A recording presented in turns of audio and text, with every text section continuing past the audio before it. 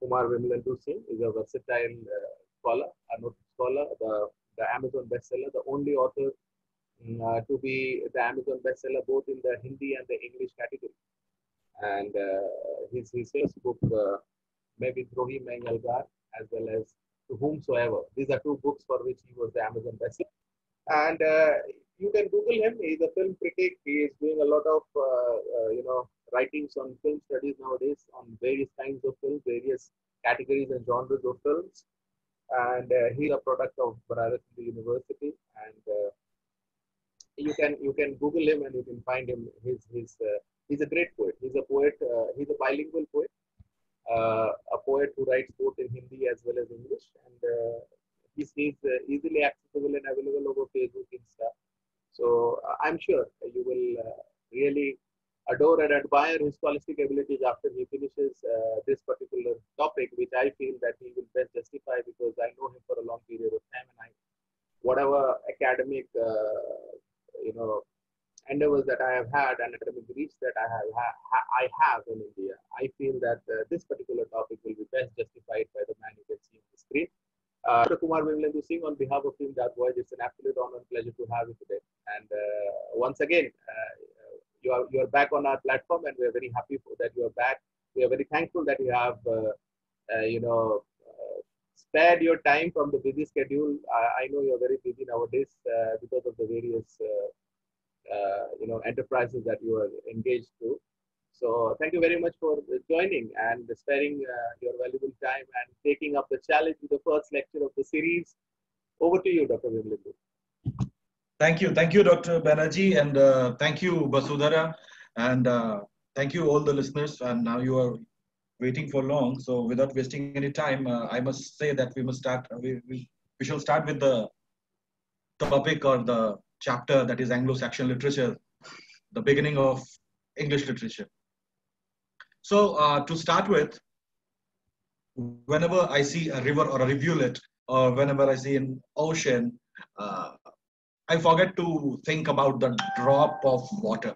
Whenever I see a hill or a mountain, I forget to think about the small rock that is lying on that hill or the mountain. And similar thing happens in the arena or the dominion or the territory of English literature, that when we look at our great poets, Shakespeare, Milton, Tennyson, and Ted Hughes, Philip Larkin and all, we forget those poets who started it all in the Anglo-Saxon times.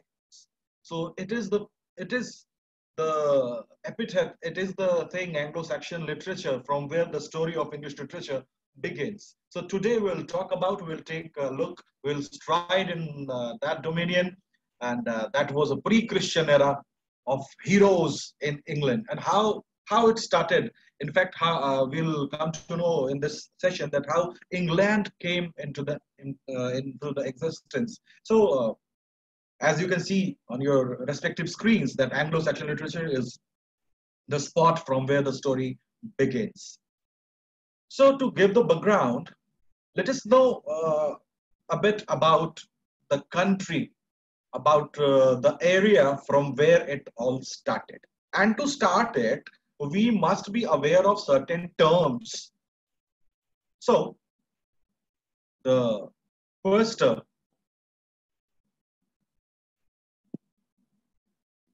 is albus, as you can see on your respective screens. In Latin, white is known as albus. And why I'm telling you this? Not because the white part of egg is called albumin, to add this to your knowledge. Of course, that's why, because of white color. Albus in Latin means white. That's why the white part of that egg is called albumin. And when the sailors approached the area which we nowadays know as England, they approached it to sea route because there was no other conveyance. And when the hills that you are able to see on your respective screens, that is of white color, they are Dover Hills. So whenever someone enters that territory of England through sea route, these are the first things to be visualized, first things that you can visualize. And they are known as Dover Hills, and they are white in color. That means albus. This is the picture of Dover Hill. Dover Hills, and they are the first thing that can be seen when you enter that arena of the great English nation. And they are white in color. That's why the country which we know as England today, its ancient name is Albion. It is very similar to the fact that India is known as Jambudvip or Bharatvarsh, but today we call it India or Bharat. Similarly, the ancient name of England is Albion. And you can find it easily on the helmets of English cricket players. They write it at the back. It is very much visible over there. So Albion, that is the story of Albion. The ancient name of England is Albion. So from here, from Albion, it all started. And who were the people who started this literature, this way of life that they proudly say today with all the pride, with all the elegance, they say that it is the English style. So the first thing that we must know about the literature, or when we start talking about literature, when we start pondering about the literature of a specific country in a specific period, in a specific fragment of time, it is very much important for all of us to know the political, the social, the other concerns related to mankind in those times. Because without knowing that, it is not possible for us to assume or to analyze or to rate the literature created in those times. And it is the very cliched and very repeated definition of literature that literature is the mirror of society. So let us take that definition. And according to that also, if we are not able to know about the society, if we are not having any knowledge, not any awareness about the society of those times or the way of living of those times, the literature produced or written or preserved of those times, it will not be easy for us to comprehend or to understand. So that's why I'm telling you that white Dover Hills, that white man's burden and all this come from white Dover Hills. White is the color they are very proud of. They consider their skin colors to be white. And Albion is that identity card and that identity thing which they relate to. And this was the root from where they all came. Those people, the population that constitutes people of England today, they all came from this very root, and this was the first thing that was visible to them. So it all starts when we read the accounts of Roman historian Tacitus. He wrote a book called Germania.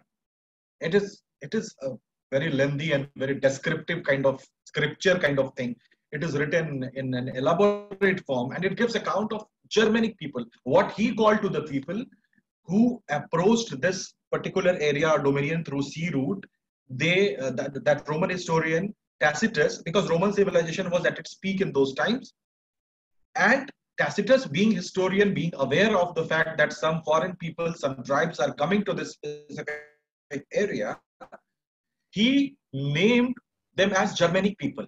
And he, in his Germania, gives an account of how these people who entered this specific area, that means England of today, whenever I say this specific area, you have to comprehend that I'm talking about that England of present day. So when he, in his Germania, he wrote that these Germanic people, how they look to the Roman eyes, how Roman people who were already settled there or were enjoying their, civilization and the appreciation for it in those areas, they were already there. How these people who were foreigners, they called them, the Tacitus called them as Germanic people in his Germania, how they looked to the Roman eyes, how they behaved, what were their ways of this detailed description is in Germania. He talked about that. And other account is there of Bede's ecclesiastical history of England. When these tribes arrived, as it is very much visible on your screens, you can read Bede's, Venerable Bede's, we say him. He was also one of the historians, or you can say the writer who wrote about, he was a religious kind of writer, so that's why we call him Venerable. So Venerable Bede's, when he gives his accounts, he wrote ecclesiastical history of England and also that of English people. So when these tribes about which we are going to talk and who constituted the literature of this period, when I'm talking about them, when Bede's gave that ecclesiastical history of England, it was after 200 years of the arrival of these tribes, and he writes, he mentions it in his writing that they came from three powerful nations of Germans, and they were Saxons, Angli, and Utai or Jute people. So three basic tribes were the Saxons, Angli, and Jeutai. These were the three definite tribes which entered this part, this specific dominion that we know today as England. And we can easily see it on the map. The area darkened is that of Saxons. They came from low country of South Denmark. Presently, it is known as Holstein.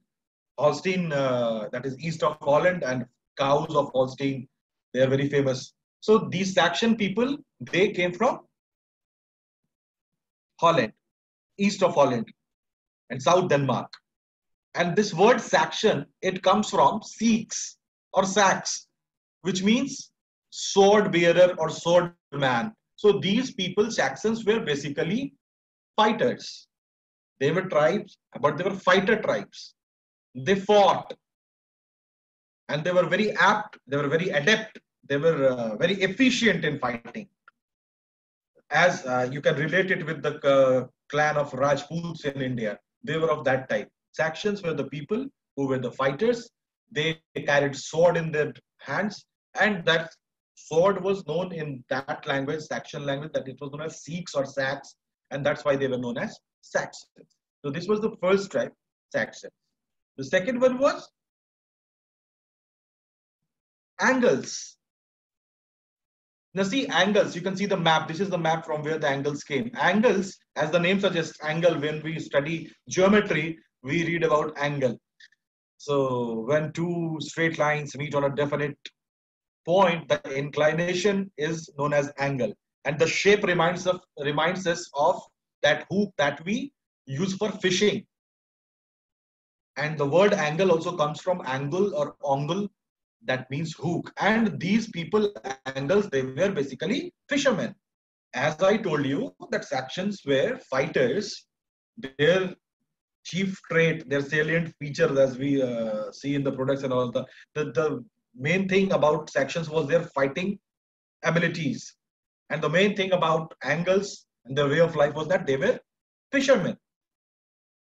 And the word, the name for their community or for their whole group, it comes from that Saxon language, and angle or ongle is the word from where it is derived, and it means hook. So this was the second.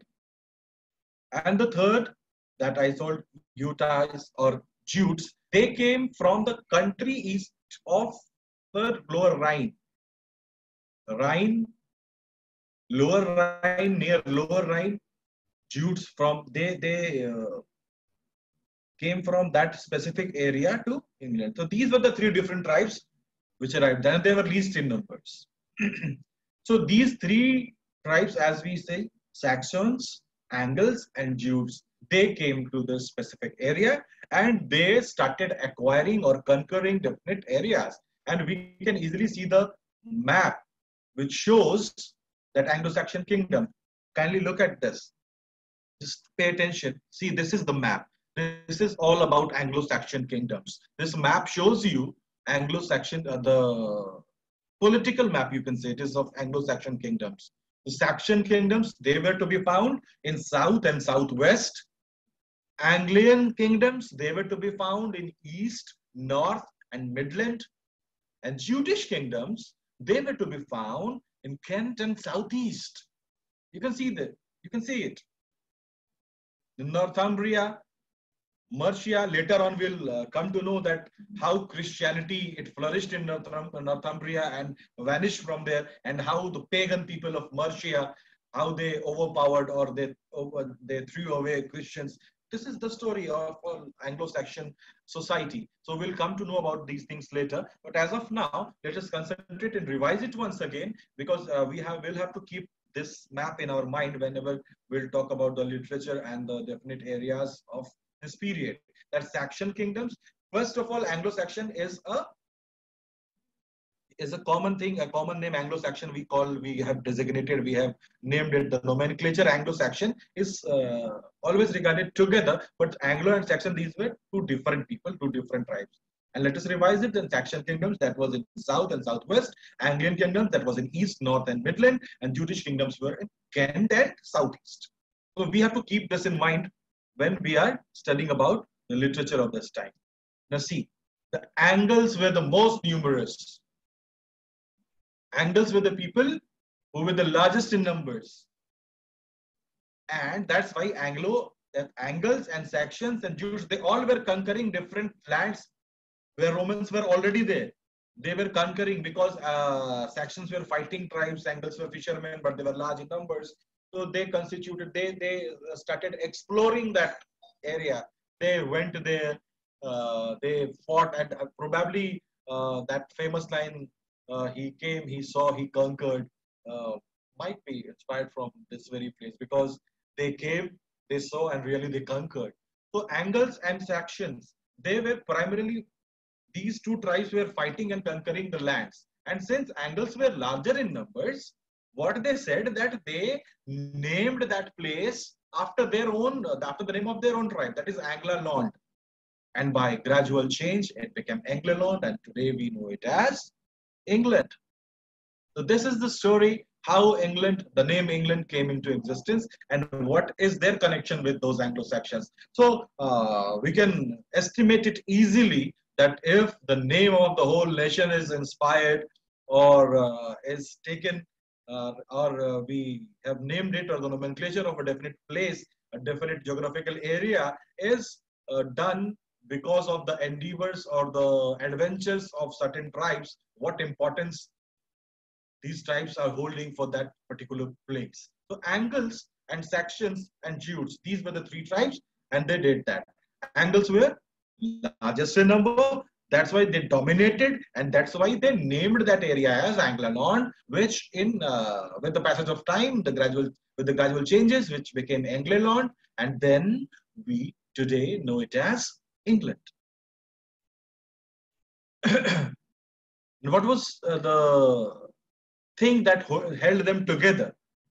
First was that language was same for these three Germanic people. Germanic, when I say, just recollect that Germania by Tacitus, he called these three people, these three tribes as Germanic people. So language was same for these three Germanic people, and they considered themselves as a part of Germania. They worshipped and celebrated common heroes, and anything or anyone different from them, they were called Welsh.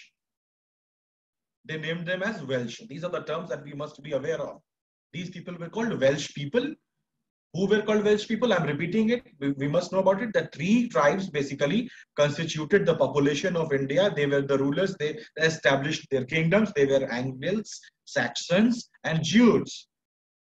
And anything or anyone different from them, or those who were not part of their Germania, or those who were not Germanic, they were called Welsh people. And in this specific area, they were Celtic people. The term Celtic goes for those people who were not Germanic. And Germanian people called them Welsh, and we today call them Celtic. The Celtics, what they decided, that their heroes, their language was a bit different from those of Germanics or Germania. What they decided, that they withdrew from this congregation, not congregation actually, withdrew from this group. This was the loosely held group of Goths, Burgundians, Lombards, and others. Germanian people. Then and Celtics or the Welsh were not the part of it. They worshipped or they celebrated different heroes. Their language was a bit different. So they decided not to be with them, and they withdrew from England or the England or the Anglo-Land or the Anglo-Saxon lands. They withdrew from that very place in 4010 AD. But as soon as they withdrew and they were searching for a different place to settle in, they were attacked by Picts and Scots.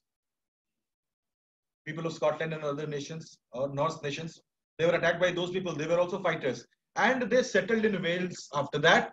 And as I told you, that different heroes, they were celebrating different heroes. The most famous hero of theirs probably was that Cambro-Breton character or the Welsh character for Germanic people, because the hero about whom we are talking, the Germanic people did not find any connection with him, so they called him Welsh. But Arthur, the hero, Arthurian romances became very popular with the passage of time in those areas.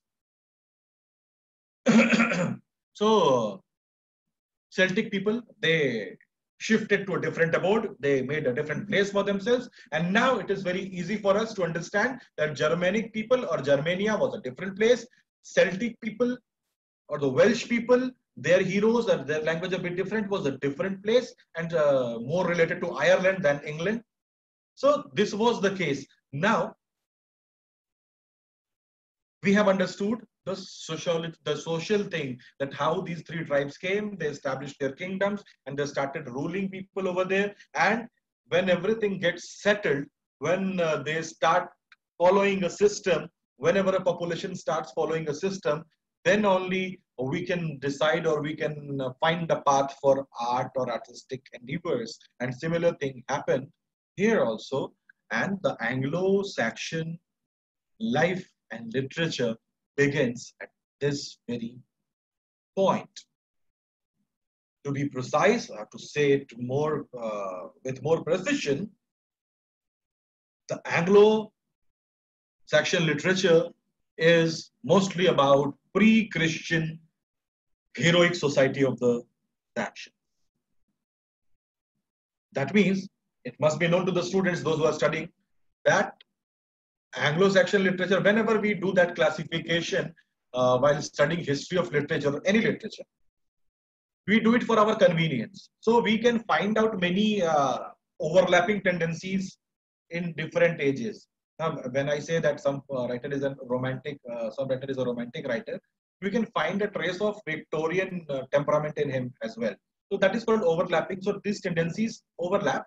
We do that classification just for our convenience. Here also, but whenever we do that particular naming, or whenever we mention those particular traits of a definite age or of a definite poet or definite writer or definite author, it has a lot of things to do with the social thing. And the social thing, as I described you, that was of heroes. The heroes who left their home, they came to explore an unknown land, and they conquered people over there. They established a system. They started ruling, and now the turn was of literature. And Anglo-Saxon literature is mostly, and the society in those times, that was not Christian. The Christianization or the conversion of those pagan people, they were pagan people. That was not started at that time when these people arrived.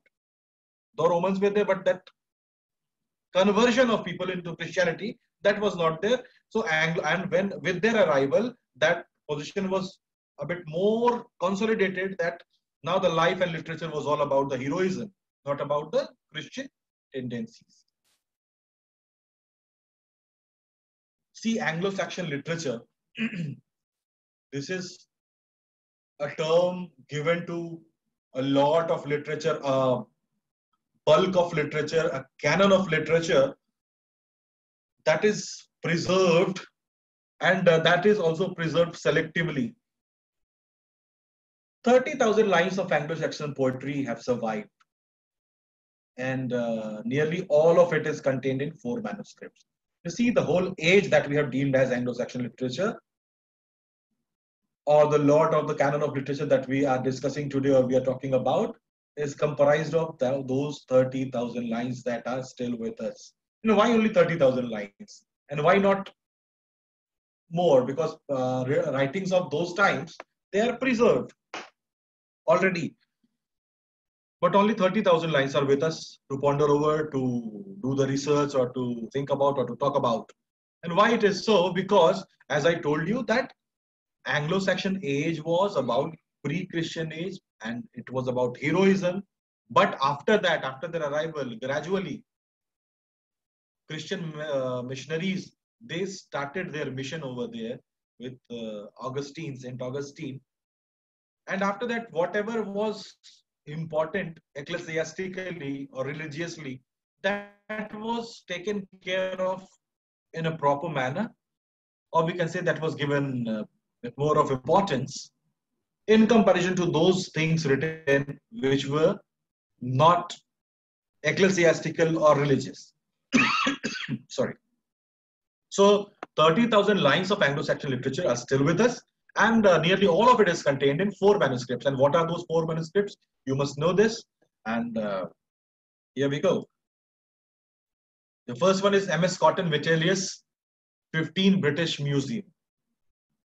The most famous one, Beowulf, Judith, and 3 more prose works. They are preserved in the British Museum, and that part of the museum is called MS Cotton Vitellius, 15th part. So Beowulf, one of the first creations of English literature and the most famous one. Judith, the manuscript of these creations, they can be found easily over there. The second one is, this one is the first one. The second one is the Junius manuscript. The Junius manuscript, that is in Oxford, Bodleian Library. Here we can see Genesis, Exodus, Daniel, Christ, and Satan. Easily you can trace it out. Just see, let us go to the previous slide and let us see it once again. See the works preserved here in British Museum. Beowulf, Judith, and 3 prose works. And these prose works are in pieces, not in an elaborate form. Beowulf is about hero. Judith is all about heroism. Not all, mostly about heroism, if not all. And see this Junius manuscript that is preserved in Oxford in Bodleian Library. It is Genesis, Exodus, Daniel, Christ, and Satan. Very religious, ecclesiastical purpose. It is evident over here that in these manuscripts are taken care of properly because their concern was religious. The Exeter book. Here you can find the Wanderer, the Seafarer, Widsith, Dare, and many more short stories. The names of the creations that I'm mentioning here, these works are of Anglo-Saxon period. These works are of Anglo-Saxon period, and it is all about, it is their name and the different sources and different places where they are preserved. As I told you in the very beginning, that 4 manuscripts are there, and 30,000 lines of Anglo-Saxon literature or poetry is preserved. The first one was MS Vitellius, 15, British Museum. The second one was Bodleian Library, Oxford. This is the third one, Exeter, in which you can find the Wanderer, the Seafarer, the Widsith, Deus Clement, and many more. And this one is the fourth one, that is Vercelli book. Here again we find that religious or the ecclesiastical things. Andreas, the fate of the apostles, address of a soul to the body, the dream of the Rude and Eli. These are religious writings, and we can easily find it. So these are the 4 manuscripts that I mentioned, and we can find all that canon of Anglo-Saxon period in these very 4 museums or these very 4 places. And this Vercelli book is preserved in North Italy, northern side of Italy, in one library over there. This is preserved, and you can easily see that. You see the writings of this period, which have, as I told you in the very beginning, as I started describing about these 4 different manuscripts and the sources or the places where they are preserved, I told you that the writings of this period, which have ecclesiastical importance, were taken care of, but heroic poetry was not considered that important, and hence preservation of it was not done in that fashion. See, Gregory the Great, he sent Augustine in Kent. Now you can recall, let's go back to those that previous slide in which I mentioned that the kingdoms of these different tribes, Angles, Saxons, and Jutes. So who were ruling in Jutes? Whose kingdom was there in Kent? Jutes were there. Jutes were there, and they were lesser in number, and that's where the conversion was easy. That's what Saint Augustine was sent by Gregory the Great in 597 AD to do the conversion, and the conversion of the English people started from here. And this was sponsored by Roman Church. Roman Church was more concerned for ecclesiastical purposes, and Irish Church, it was also doing the religious thing, but its concerns were about heroes also. The most important political thing that happened in those times, it was in 632 AD, that king of Northumbria. You can again consult that map that I showed in the beginning of Anglo-Saxon kingdoms.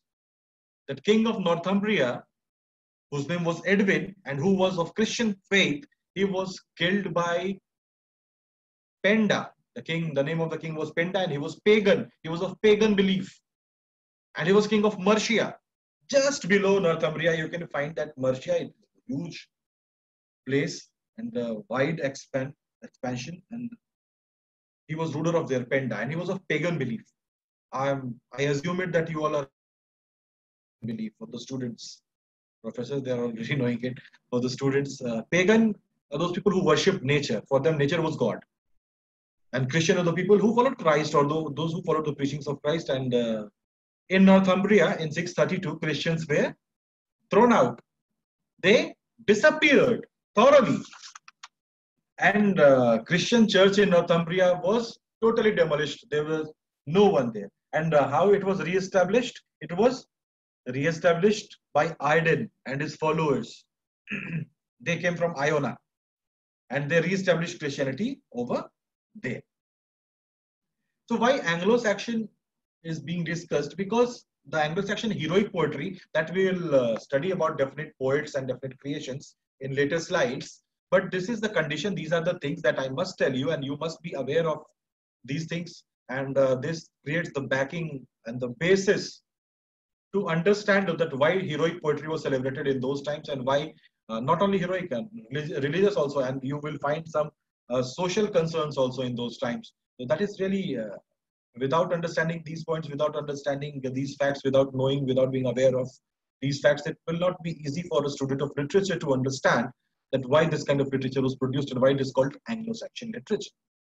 So it is clear to all of you that I am just revising it once again, that Tacitus in his Germania called 3 tribes as Germanic people, and Bede's in his Ecclesiastical History of England mentions it that these 3 tribes came from German. They were German nations. They were strong people from German nations. They came here and they established their kingdoms. The respective kingdoms were Angles, Saxons, and that of Jutes. They established their different kingdoms in the respective areas. The different that is known as England today. Angles were largest in numbers. Saxons were the fighters. So they combined, and in their collaborative effort, they conquered almost the whole area, the whole expanse that comes after the Dover Hills, the White Dover Hills, the Albus, the Albion. So the Albion was conquered by Angles and Saxons, and since Angles were larger in numbers, they were in majority, they were influential, they named that specific place as Anglaland, which in due course of time became England, and with the passage of time that became England. So everything is settled over there, and after that we saw where the kingdoms were, the different kingdoms were there, and they started ruling, and from there started the production of literature, and 30,000 lines of Anglo-Saxon literature or poetry is preserved only. Most of them are of ecclesiastical importance, that is religious importance. So these are the things that we discussed. Now we'll start talking about definite creations, that definite lot of literature which comprises or which constitutes what we call as Anglo-Saxon literature. And the most famous one with anonymous writer is Beowulf. You all might have listened to this, that Beowulf.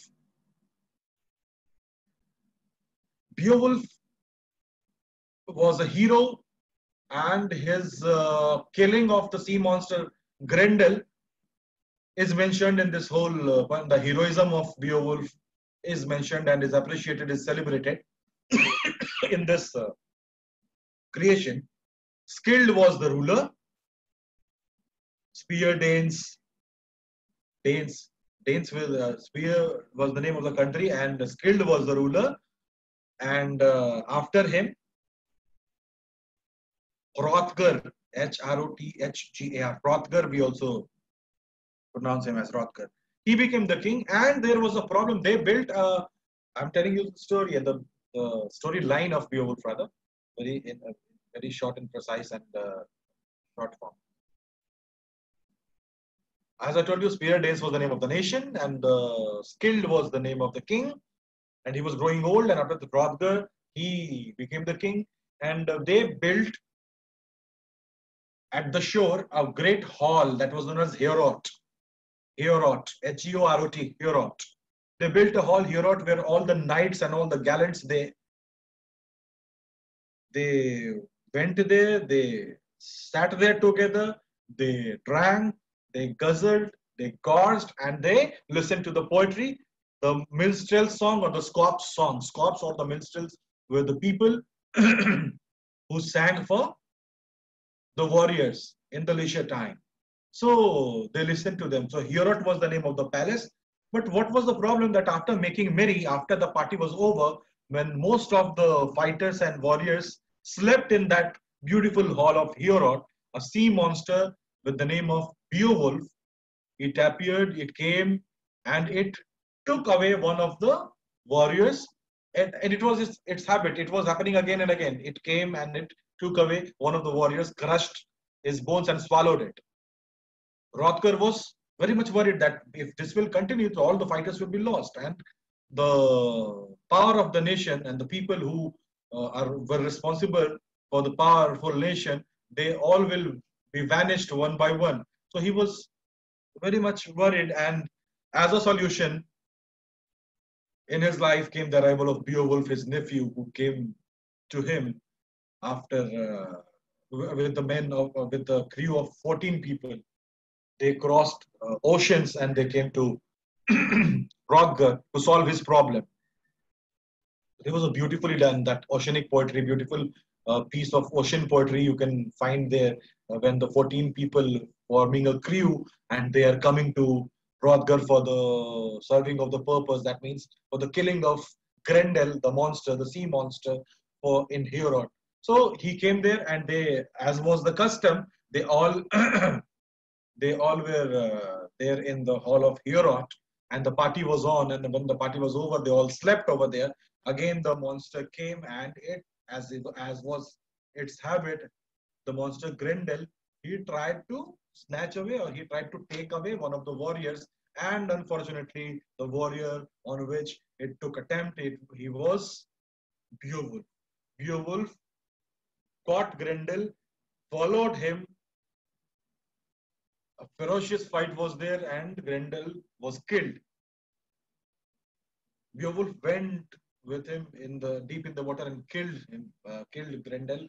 Came out with his sinews, and it was hung at the door of that beautiful hall Heorot, and that was a symbol of the victory of Beowulf. But the story doesn't end here.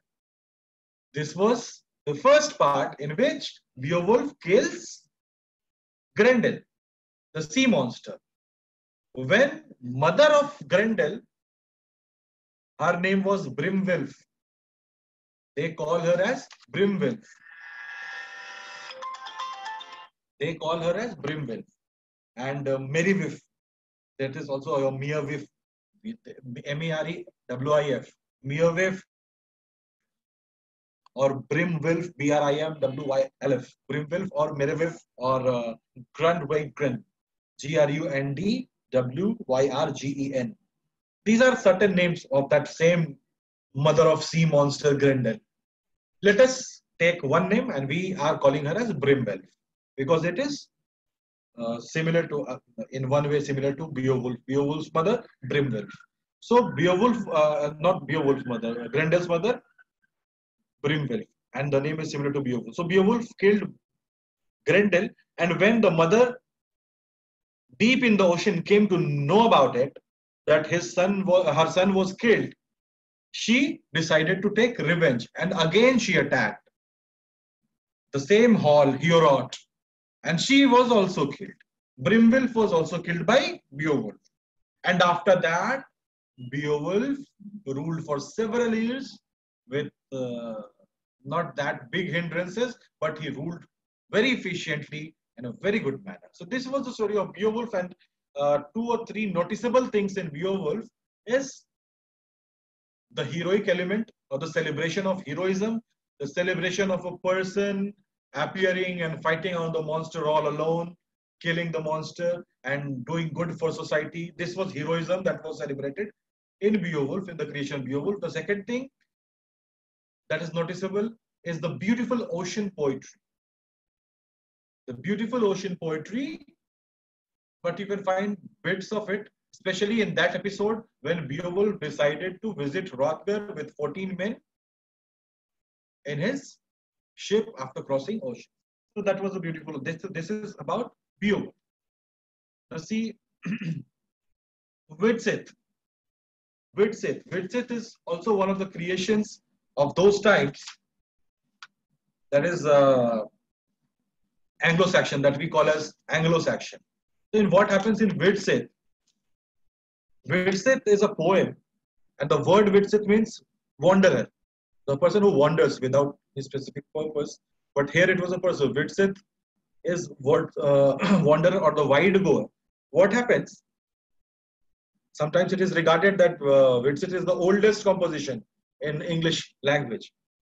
So author is unknown as Beowulf because it is the oldest, so we cannot trace the author. Who was the author, we cannot say. But it is one of the oldest. It is a personal account of a minstrel's life. Minstrels, two words are very important. Minstrel or scop, S-C-O-P, scop. Minstrel or scop, they were the singers who sang the songs of glory for the rulers or for the fighters. They are also known as gleemen. Widsith is a poetic account or a personal account of a minstrel who wandered, who went from one place to another, sang verses or sang poems, and he got reward in return. So Widsith is all about that. And probably it was written nearly 4th century. Maybe some poems were added later, but the original creation, we can date it in the beginning of the 4th century. So see, it was one of the prominent professions in those times. It is very much easily visible here that the life of a minstrel, that minstrels, the people who were composing poems or who were singing verses or who were singing and who were admirers of the rulers or who were praising rulers in their compositions, they got reward in those times also. I'm talking about 4th century. So we come to know about this tradition by reading Widsith, one of the oldest compositions in English literature. Oh, this creation also tells us that being a scop or being a minstrel was a profession in those times, and people were paid for that. The next important creation was Deor's Lament. There was also a minstrel or a scop. First of all, keep this in mind, minstrel or scop, that was one of the prominent or respectable professions or rewarding professions of those times. So there was also a minstrel, he was also a scop, but he was not happy or stoic kind of minstrel as mentioned in Widsith. Widsith, see, there is a difference. Widsith is all about the life of a minstrel, life of a scop who wanders from one place to another, singing verses and got reward in return. But Deor's lament as the word suggests it, it is also an account of a scop or a minstrel, but not in the fashion as Widsith was presented. Deor's lament is all about the unhappiness or the dissatisfaction or the discontent of a scop. Deor also did the same thing as was done in Widsith by the minstrel. He also sang. And it was a Saxon times. And he was not glad in wandering. As in Widsith, the minstrel was going from one place to another and singing verses, singing songs. And he was happy about it. If not happy, he was not that much bothered about it. But in Deor is also a minstrel or a scop, and he is not very happy with his profession. And the part that he hates the most is wandering from here to there or moving from this and that. But still, in this lamentation, one thing is worth mentioning, that in this lamentation of Deor, he is able to find an optimism, as most of his verses in this lament ends with that he overwent, this also may I. The ending lines most of the verses, we'll find, most of the lyrics we can find that he is saying that he overwent this also may I, which means his sorrow passed away and so will mine. So there is lamenting his condition. There is lamenting about his condition, that he is not happy about wandering here and there and singing songs and verses. But still he is optimistic, still he is hopeful that someday this will be over because others got over this, he will also be out of it. So the poem's note is optimistic, though it is a lamentation. And there's lament, it is one of the most important creations of those times, of Anglo-Saxon times. You see, till here we can trace it out easily. It is very much evident that it is all about court poets, and in court, who were the rulers and who were sitting at the upper positions? They were the people who were fighters. The fighters or the rulers, they were being celebrated in that in the creations of those times. They were the heroes. Till now, we cannot easily find down ecclesiastical or religious things were being written, but till now, as we discussed about Beowulf, we discussed about Whitsit, and now we are discussing about Deus Lament in these three creations, and these are one of the earliest or one of the oldest creations of of this English language. But in these three creations, the earliest one, the oldest one, we cannot find even a trace of religious element. What we can find that it is either thoroughly a social concern of a very common minstrel or a scop in the society in those times, or it is about the hero or the fighter who fought in those times. And fought for what? Fought for liberty or equality or fraternity? No. Fought for existence. In Beowulf, liberty, fraternity, equality, liberalism, romanticism, or neoclassicism, or nothing was there. The fight of Beowulf with Grendel and his mother, Grendel's mother, Brimwilf, it was all for the existence, because had Beowulf not killed Grendel and Brimwilf, Grendel's mother, they would have devoured the whole generation of the fighters. So fighters who were celebrating in the hall of, now see how beautifully they are presenting it.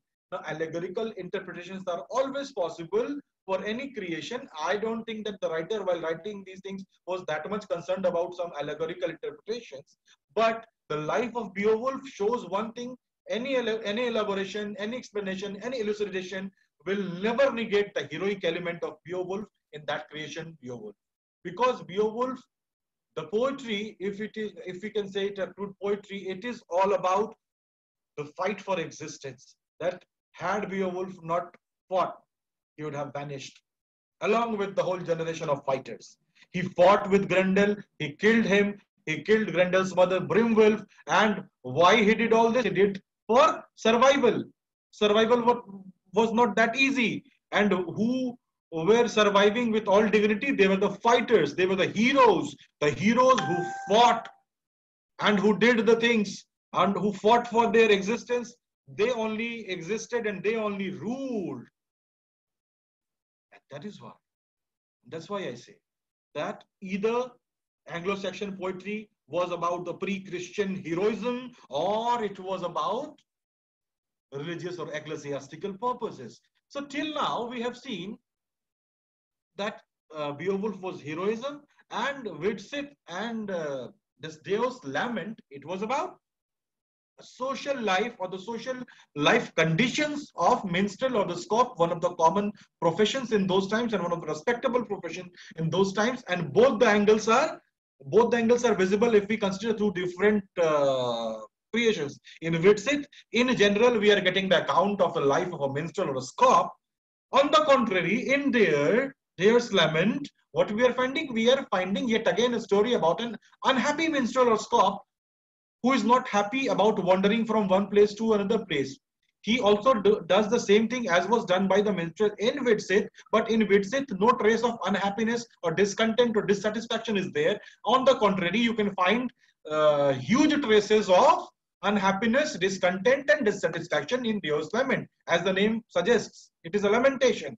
But the good thing and the noticeable thing is that Deor's lament, though a lamentation, it ends with a hope. It ends with a hope. It is optimistic in tone. Now, the next creation that we'll consider is the seafarer. You see, as I told you, that Beowulf was all about heroism. It was all about heroism and the life of a hero, his fights for existence. The seafarer is also concerned about the hardships of sea life. Sea is playing a very important part. That's why in the very beginning I told you that when you will go to England, the place that we know as England today, through sea route, because it all was coming from the sea route. It is all about the sea, the ocean life. It is all about the ocean poetry. It is all about the hardships of sea, and it is all about the sea was the personification of life for the people in those times. Sea was very much connected to it. The sea, when we are talking about Beowulf also, the monster from where it came from sea. That means sea was giving the challenges for the existence. And these people, these brave heroes, they fought against all the hurdles, hindrances that sea presented to them. And the seafarer is also about the hardships of sea life. And it has two distinct parts, basically. The first part deals with the struggles of the sea life, as I'm mentioning again and again, that how difficult it was to survive. And the second part is having an allegorical importance, where sea troubles are denoting the troubles of life. As I told you, the sea was an integral part in those times. And here in Seafarer, there are two distinct parts. The first part, in overall Seafarer, deals with hardships of sea life. And it is in two distinct parts. The first part deals with the struggles of sea life, and the second part is of allegorical importance. It is allegory, basically, where sea is personified as life, and the troubles of sea, they are troubles of life. So this was Seafarer. Now, Walder, or the Walter of Aquitaine. This was also one of the creations of those times. Walder is the story of Walder, or the Walter of Aquitaine. And what happened in Walder? Walder and his wife, or bride, you can say, Hilgund, how they were captivated and how they escaped. Walder was a fighter also. Again, see, heroism, the fighting spirit is here. So it is about captivation of Walder. That only 2 leaves of this original manuscript of Walder, only 2 leaves are found. 2 leaves are there. And on the basis of those 2 leaves, the story that we can make out, or the researchers made out, it was about the story of Walder and his bride Hildegard. And in German also, in old German literature also, we find the same story. And its name is Nibelungenlied. I'm spelling it. Nibelung Enlied. Nibelungenlied. Nibelungenlied. It is in old German literature. We find the same story of Walder, that is of the language we are concerned with here. So that is Walder. It is also in German. So how the story goes, it is about, as I told you, his wife or bride Hildegard, and they in the court of Attila, they were held captive, and how they fought when they were trying to escape. Walder, he found that one of his best friends is also fighting against him, but still he fought and he managed to come out of that captivity. So this is the celebration of here This is a celebration of liberty. This is a celebration of independence. Now see, something is being added. As the time is passing on, we started from Beowulf. It was all about heroism. It was about fight for existence. After that, we discussed about glimpses of common life in those times and the common profession of a scop or a minstrel in those times. In Widsith, in general, in Deus Lament, the problems or the unhappiness or the discontent of scops or minstrel's life. Again, we discussed Seafarer, in which we discussed about the problems or the hardships of the sea life. And now in Voltaire, a thing is being added, an element is being added, and that element is the concern of a man or a woman or a person about his or her independence in life. Now, in the court of Attila, when Hildgund and Voltaire, that means husband and wife, they were held captive, they fought for their independence. And while fighting, Voltaire found that one of his best friends is also fighting against him. And how he fought, that left him, you know, that left him bewildered. He was flabbergasted. My friend is also fighting against me, but he managed his emotions. He fought well, and he, along with his wife, came out of that trap, that captivity of court of Attila. So here one element is being added, and that element is that of heroism with independence. So Voltaire talks about independence. That means not only heroism, gradually the values of life were coming in the literature, were coming in the concerns of literary people. They were being depicted in literature. Heroism along with some values related to humanity. And independence is the foremost. Independence is the most important one. So independence along with heroism was celebrated in Voltaire. And this shows that the nation which was formed, the geographical entity which was named as England, now was not only concerned about heroism, but also about some human values, and independence was one of them. And Voltaire and his wife, Hildgund, they fought for their independence, and they fought against all odds, and they came out of it. So this is about Voltaire.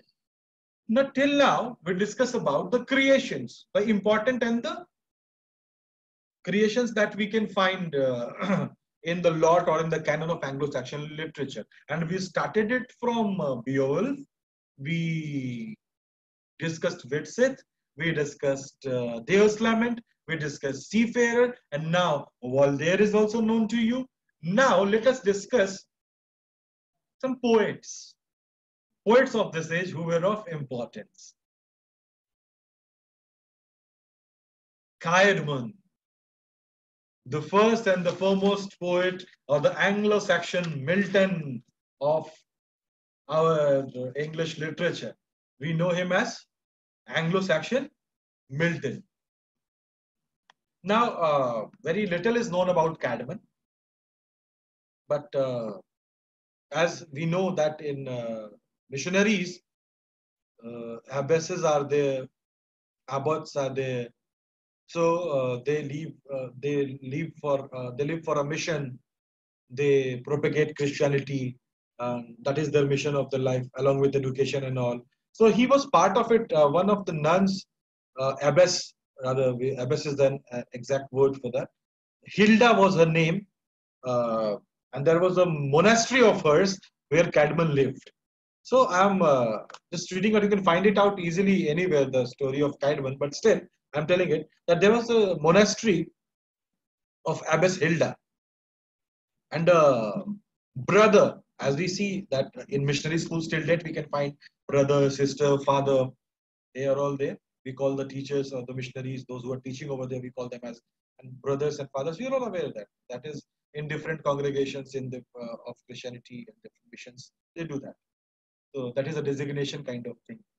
So brothers are there. So in that Abbess Hilda's monastery, there was a brother whose name was Caedmon, who looked after the stable of that monastery. He lived there. One night, what happened that he slept and he was not able to write. He was not able to speak properly also in those times. But he was learning those things. And what happened one night that when he was sleeping in the stable of which he was taking care of, he dreamt or he was in a delirium, God knows. But the next morning when he woke up, he was able to compose verses. He started talking in verses, and that was a miracle. And it is believed, an anecdote goes, that Caedmon was gifted by Muse in dreams. Some goddess came and she blessed him that now you will be able to compose verses, and the best of the ecclesiastical poems, they are by Caedmon. They are by Caedmon in English literature. The Caedmon works in general, if we talk about, he wrote many things. The story that I was saying, Caedmon, he was commanded that Caedmon sing for me. Some heavenly voice called him and he said, I cannot sing. The question was asked twice and thrice, and suddenly it happened that he started singing. And after that, he started composing verses, and most of his verses, if not all, they are all about ecclesiastical or religious purposes. One more thing, Caedmon was credited or attributed, some works are attributed to him. But many of the works we are not sure about that it was written by Caedmon, but still they are in fervor, in temper, very much similar to that. The greatest work attributed to Caedmon, Paraphrase. That's why the historians, they coined a term and they term it as Caedmonian. So the literature produced in those times of ecclesiastical purposes, if they are in close connection with the style, with Caedmon, they are called Caedmonian literature. So the greatest work attributed to Caedmon is Paraphrase, in which there is the Anglo-Saxon Milton, as I told you, it is called. It includes Genesis, Exodus, and a part of Daniel. In the Paraphrase, we find this much: Genesis, Exodus, and a part of Daniel. And it is easily evident over here that it is mostly about the religious writing. It is about ecclesiastical, it is for ecclesiastical purpose, and beads, as beads, venerable beads about him, we discussed in the very first or the second slide or the third slide. Beads also once said that Caedmon transformed the whole course of Bible history into most delightful poetry. Before Caedmon, the biblical stories were never said in poetic form. And after him also, Milton was the person in Puritan age who dealt with those themes like Paradise Lost or Paradise Regained and Saturn and Mephistopheles and all. He dealt with those, and that's why dealing with biblical stories and composing verses based on them, Caedmon is also known as Anglo-Saxon Milton. And again, I am repeating it. It is worth mentioning over here, and we all must be aware about this, that Caedmon is called Anglo-Saxon Milton because he composed verses based on biblical stories. And most of the works, those were of religious importance in those times, though not sure that they were written by Caedmon or not, we term them as, or the historians, they started calling it as Caedmonian. I'm not sure that they were written by Caedmon or not, but they are called Caedmonian because of their fervor and temperament, because of their dealing with ecclesiastical or religious purposes. And again, I'm repeating that assurance of Beats, Venerable Beats, who in his History of English People or in the History of England wrote for the first time that Caedmon transformed the whole course of Bible history into most delightful poetry. Not poetry in common, not poetry of ordinary level, the most delightful poetry. In those times, calling someone to write a poetry, and that too in the most delightful manner. And that too, the Venerable Beats kind of a Venerable Beats was a person who wrote History of England and History of English People, but he was a person who was concerned with religious things. He was concerned with church. He was a preacher. People listened to him, and it was not easy to impress him. And if he is saying one of the most authentic accounts of those times, if we consider history, is Beats' History of English People or History of England, And when he says that it was, he was the person, Caedmon was the person who transformed the whole biblical history into most delightful form of poetry, that means he is saying about Caedmon in the superlative terms. So we can, and the fragments which are available, when the paraphrasing is done, when they are decoded, and really it is found that he was poet and who showed his meticulous preparation, his clinical precision while writing. So Caedmon was celebrated at that Anglo-Saxon Milton. It is very important for the students to remember it, that Anglo-Saxon Milton was Caedmon. The Cinewolf, yet again, Cinewolf also was a writer of those times. He was one of the earliest poets who signed his works. And that's why it becomes easy to make it out that what was written by him and what was not written by him. It becomes pretty easy to decode. So Cinewolf was also one of the greatest Anglo-Saxon poets, without any doubt. And except the unknown author of Beowulf, he can be said to be the greatest of those times. As far as the works of Cinewolf are concerned, the only signed poems of Cinewolf, they are the Christ, Juliana, the Fates of Apostles, and Eileen. Now, some of the poets, they are attributed to Cinewolf, but the signature of Cinewolf is not found on the manuscripts of those creations. As I told you while discussing about Cinewolf in the very beginning, that Cinewolf was one of the greatest Anglo-Saxon poets who signed his works.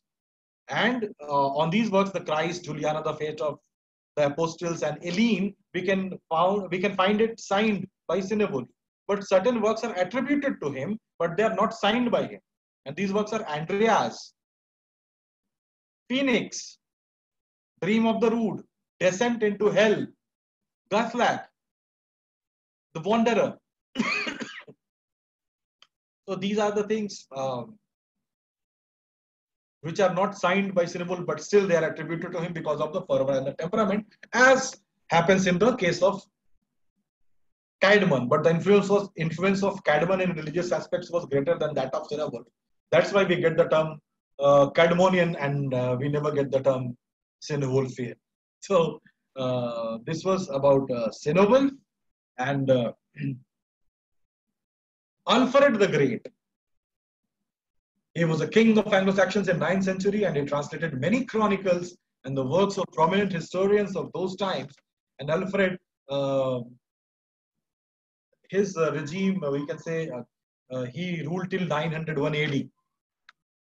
And he translated many good works written till those times, like Orosius's Universal History and Geography, and the Bede's history also he translated in that acceptable form of language in those times. And the chronicles, that the picture of that book is here. The Anglo-Saxon Chronicles is one of the most considerable and one of the most important creations of Alfred the Great, who was also the king of those times. So overall, what we have seen, what we can assume easily, that Anglo-Saxon, if we have to summarize it, if we have to keep it, simple, and if we have to keep it short, let us do it once again. Let us revise it. When I say Anglo-Saxon, first of all, we became aware of the name, the tagline, from where this name came. And after that, we came to know about the place, the geographical entity which was named England. And after that, we came to know that how the things happened, how the churches, they tried, Roman Church and Irish Church, they were in conflict, and how Christianity found it difficult to get spread. That means the English people were not easy people to get converted or to accept Christianity, though it was done by Gregory the Great and Saint Augustine, and it started in 697, I think, 597. It started in 597 AD, and Christianization of certain parts of Northumbria was done. But the most important political happening of this whole period was killing of a Christian king of Northumbria by the pagan king of Mercia. Edwin, the king of Northumbria, who was of Christian faith, he was killed by King Penda of Mercia, who was of pagan belief. And this showed that in that time, this is the happening of 632 AD, that till 632 AD, political things were not stable, and religious belief, one common religious belief for all, was not there. They still believed in the heroic principles, and the pagans, they worshipped nature in those times also, and the creations also. You can see sea was given a prime importance in the creations of those times. When the monster comes in the literature of those times, it comes from the sea. When some problem occurs, it occurs from the sea. When hardship of life has to be shown, it is shown through sea, in the seafarer. And some glimpses of common life we also saw in Widsith and Seafarer. Widsith and Deor's Lament, we saw that also. And we saw Cadman, why he's called Anglo-Saxon Milton. And we discussed about Cinewolf. We discussed about certain creations of them. And from here, from this very point, this started. And one of the translations I am showing you, you can easily see it. Music and song where the heroes sat, the glee would rang, a song uprose when Hrothgar's scop gave the hall good cheer.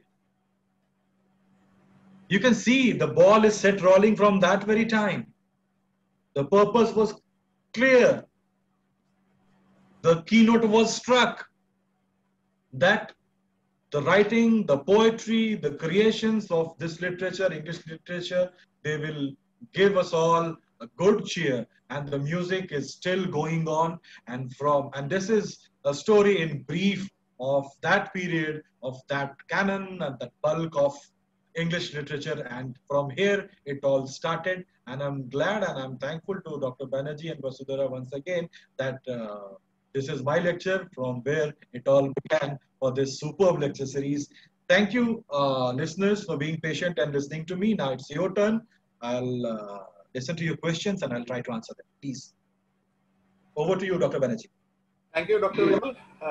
As I expected and as I ensured my participants that we are in for a cerebral feast, because I assured the participants that I was aware of the resource person. In fact, all the resource persons who are in this course, either me or Vasudhara personally knows very well about the academic credentials as well as the academic credibility of those people who are in this lecture series. And that's why we assure you that you are in for a complete cerebral feast for the next 14 days. So as expected and as promised, thank you, Dr. Vimlendu, for taking us back for making us nostalgic and taking us back to the graduation days. And I would just like to assure the graduate students who are in this course that we really feel that had Zoom been in our graduation days, we could have done wonders in some of the lectures. So you all are here for some very beautiful, interesting, academically very, very enriching lectures. Please ensure that you participate in this lecture series. Don't miss any lecture of this lecture series. And I'm sure as a graduate student, this will give you a very, very good clarity and understanding of the subject that you are in. This is the subject, this is the base of English literature. So thank you, Dr. Vimlendu, for for such an enriching session and for making some of us who are in this course nostalgic once again. So if you permit, I would now take few questions from the Sure. I'm waiting for them. The first question, as expected, the question is, in your opinion, on what grounds did the Roman Church differ from the Irish Church? I told you while I was discussing it, that Roman Church, they were more concerned about the ecclesiastical purposes or about the spread of Christianity. Irish Church was doing the same, but their concern, their hero worship was different. If you can recall, in the very beginning, I told you that Celtic people or the Welsh, as Germanic people call them, there were two groups. One was of Germanic people, as Tacitus gives it in Germania, and that was a group of Goths, Burgundians, Lombards, and other tribes combined together. They saw some, they felt that affinity because of the common language and the common heroes they worshipped, and they were not accepting other heroes or other things. And Roman Church was more concerned about Jesus and his preachings and all that. Irish people were also doing the same, but they were also celebrating some other heroes other than Jesus. It was in the Norse mythology. They took their heroes from Norse mythology as well, the heroes of Denmark and all that. Purpose was the same, spreading Christianity, preaching, but their heroes differed, their language differed, and it was fight for supremacy, that who is going to be dominant factor in the spreading of Christianity. That's why the people who were concerned with these two different churches, Roman church people, they were spending a lot. They were rich group. Ireland people, they were the churches, they were not that rich as the Roman churches were. So they were also in the same business. They were also spreading it. And as it happens that in the same business, two competitors are there. The difference was just because of competition and just because of a bit difference in their different concerns. That means the heroes and the language, that this one is superior and this one must be given preference, and this is the real way. As you see, if two shops are of a same name, both of them claim that we are the original one. So this was the case. This, with this analogy, you can understand. So they were different, not in the purpose, but they were different in the style. My co-organizer and a very erudite scholar, Dr. Basudhara Roy, has a message for you, Dr. Vimlendu, and I will quote her. A wonderful and very engaging beginning by Dr. Vimlendu. Thank you so much for your very enriching presentation. Thank you, Basudhara. And it all became possible because of you and Dr. Banerjee. So thanks a lot. The next question, did the Vikings in any way change the language or politics of England? See, whatever group or whatever tribes were there, there were many. There were many. As when we talk about Germanic people, when we talk about other groups, there were Goths, there were Lombards, there were Burgundians, many were there. So everyone impacted in one way or other, but their way of life certainly, as the spirit was of the two tribes which impacted the most were Angles and Saxons. So what they did, the fighting spirit and the organization and the rulers, the conquering factor was the main factor. So everyone contributed in one way or other. Certain things were taken from someone, and Vikings, of course, they were, if they are known till date, if their style and things are being discussed, that they certainly contributed in certain manner. And the languages, you see, the language was common for Germanic people. It was a bit different for Celtic or Welsh people, but there was still something in common. The difference was not that noticeable, but still they considered their version to be the best one, or to be the truer one, or to be the right one. So, of course, every group, I am naming them again, the Burgundians, the Goths, the Lombards, the Vikings, they all contributed in their manner. And to be specific and to enumerate their specific contributions. So, being student of literature, I am not that aware of their specific contributions. But still, if as far as literature is concerned, as far as the way of life is concerned, certainly they contributed. And up to what extent, that is, I can quantify it. How can I quantify it? But as the literature shows, the common spirit of wandering, of exploring, and of conquering, that is also very much evident in Vikings. That is very much there in the literature and people of those times. Thank you. Thank you. Next question is, which is the oldest poem, Beowulf or Widsith? Widsith is the oldest poem regarded, because most of the historians, they mention Widsith as Beowulf became famous because of its heroic concern. Beowulf became famous because of its heroic story and its ability of the story to transcend the temporal limits. That's why it became more famous. And the second factor why it became more famous, because the part of the Beowulf that is preserved as manuscript As I told you in the very beginning, it is preserved there. So the fragment which is preserved, the fragment of Widsith and the fragment of Beowulf, the larger fragment of Beowulf is preserved with us in comparison to that of Widsith. So in Widsith, we are not Widsith. That's why not it became it didn't become that famous. But as far as the age is concerned, many historians, most of the historians, excepting few that they are not considerable, most of the respectable historians, they consider Widsith to be the oldest one. Dr. Vimlendu, since this is a very important question from competitive examinations point of view, can you give a, reliable reference source for this answer of yours, as some of the Yes, participants are inquiring? yes, you can consider, you can find it in David Deish's book. I think you all are aware of that, A Critical History of English Literature, in the very first volume. You can find it in the very first chapter. You can find it written there. You can, and for first year students, those who are not, I am pretty sure that they will not be able to comprehend Daish's thoroughly. So for you, I can say that you go to the footnotes of William J. Long. There also you can find it. Okay, so to be specific, to be precise, these are the two references from where I can say it is. You can find it written in the Critical History of English Literature, Volume 1 by David Deish's, and in the footnotes of William J. Long. That's a famous book with first year students, I think. Very good. Thank you.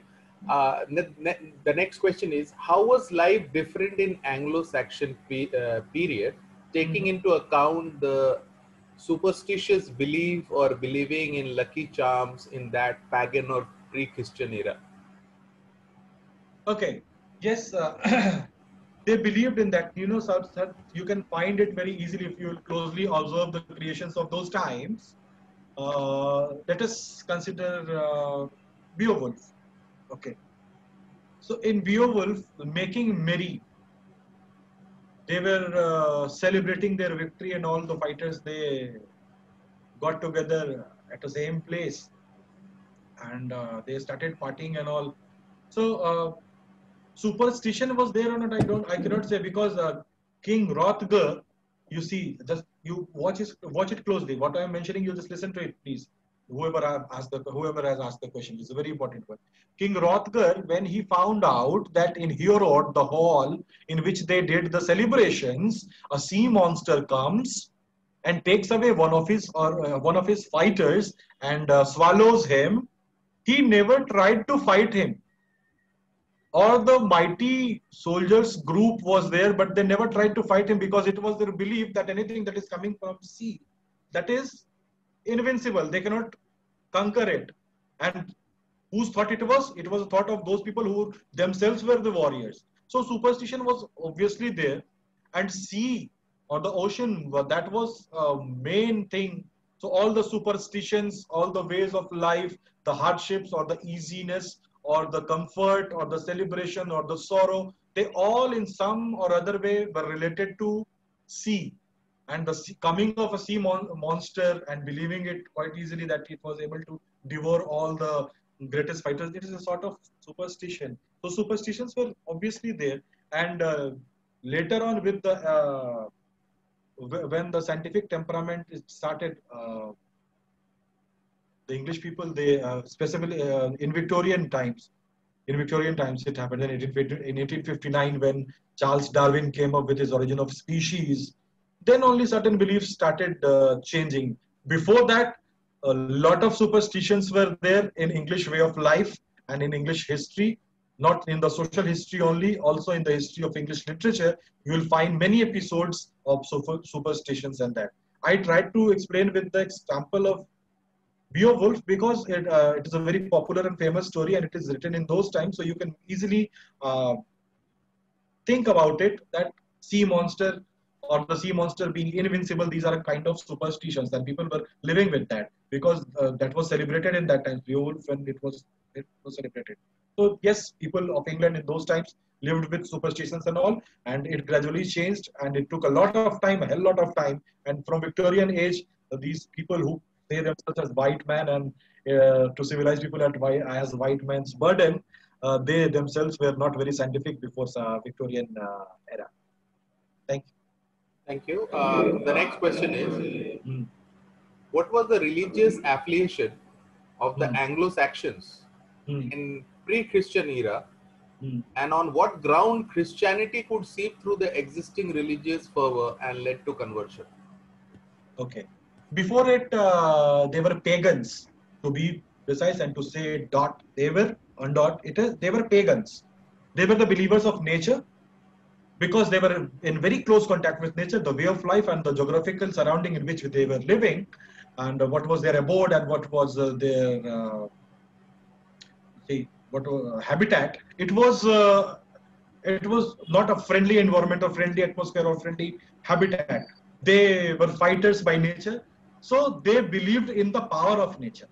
They believed in cloud, they believed in rain, they believed in sea, they believed in everything. So this was the paganism, was the religious affiliation that we can say.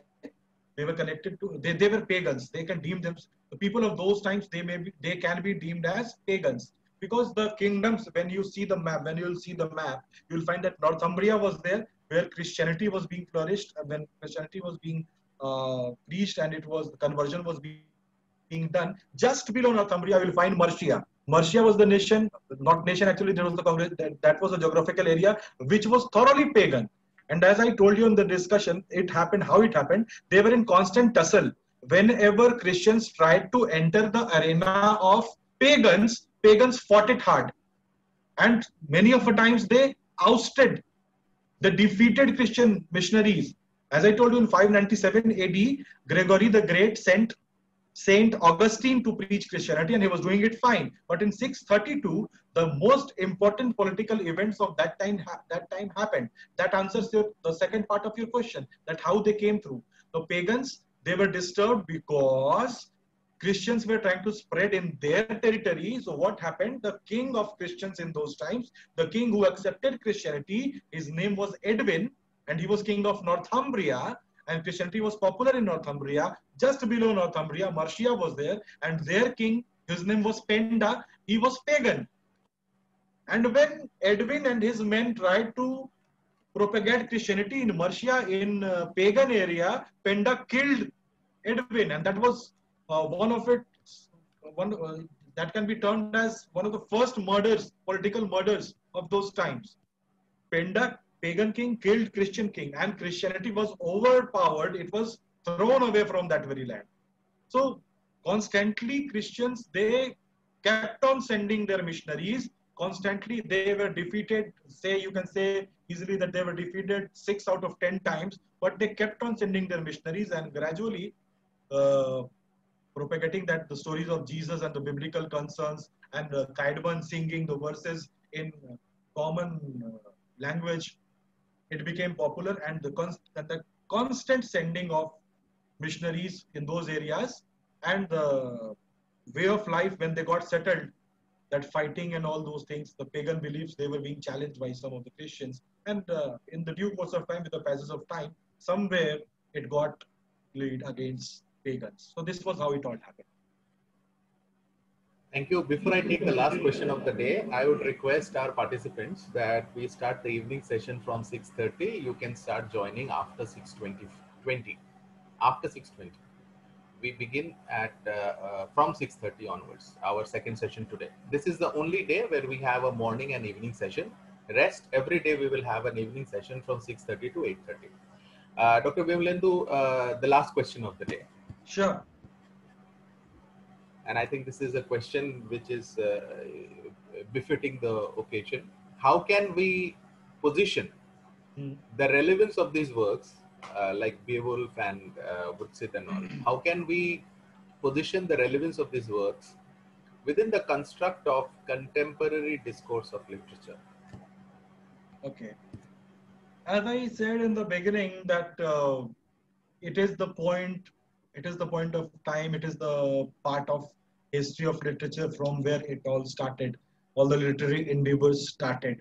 So till date, many things have changed, many concerns have changed, but certain parameters and certain things, certain concerns related to mankind, they are not going to change ever. Like the religious beliefs, like heroism, the celebration of heroism, like the problems of common people or the common man in the society, they will always be there, and they will always find relevance in our discourses, whether it be literary or scientific. So it can be said easily that the writings of those times which started talking about these things, they will be very relevant to all of us in all the times. And that is the reason that many great authors or great literary figures like Shakespeare and all, they talked about overambition, they talked about jealousy, they talked about other factors, suspicion and all. So they will be in the human race forever. With the passage of time, they are not going to go away anywhere. They are not going anywhere. So this is the reason the concerns, the religious concerns, the celebration of heroism, and the life of the common people, common man, about the profession, it will remain same forever with the society. As far as society is there, as far as people are living in the society, their concerns, the tendency of hero worship, they always be there. So since these writings and these works, they have started it, they have created a frame. They had reading them, we can get a glimpse at how and why to appreciate heroism and all the things. So that's why they will always be relevant to all of us. And we must celebrate this. These are treasurable things. We must keep it in our treasure. So that's why all the students of literature, they must know about these writings, because all the other writings, all the writings of the other stalwarts in the coming ages that you are going to listen in some insightful lectures of that voyage, they all are inspired by this only, by these heroes only, by these common people only, by these religious concerns only, by Jesus only, by Christianity only, by paganism only. So they are going to be relevant forever. Thank you. Thank you, Dr. Vimlendu. It has been a wonderful session and a wonderful, insightful, enriching lecture, the testimony to the fact that the plethora of congratulatory messages that are being shared in the chat box. I have shared it in your WhatsApp.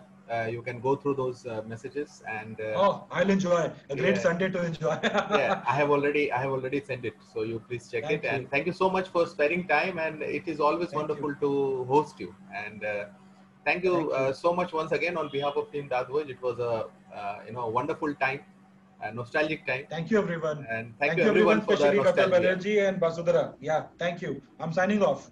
Thank you so much. Thank you. Okay.